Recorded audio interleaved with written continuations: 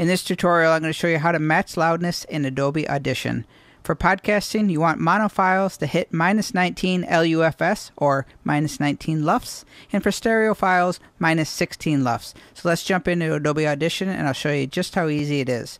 We're in Adobe Audition here. I just recorded my podcast. I have everything the way I want it, intro, outro, all the edits are done. I just want to make sure that I hit the broadcast standard of -19 LUFS because this is a mono file. What I'm looking for over here on the left panel here is the match loudness. If you don't see it, just go to Window, click Match Loudness, and you'll see this. What I'm going to do is take my finished MP3 file I have here, writing final MP3, drag it onto there.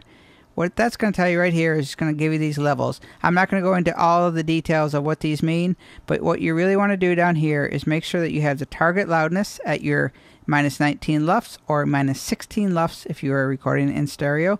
I keep the tolerance at 0.5, max true peak at -1.5, the look ahead time at 15, and the release time at 150. What I'm going to do is hit run. It's going to do its thing. You can see the status bar here.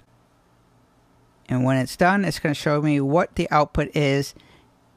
And the output is the ITU loudness is -19 LUFS, so I know that I am in broadcast standards, and now I'm going to go ahead and save that. And that is how you match loudness in Adobe Audition. And my name is Mike Murphy. Cheers.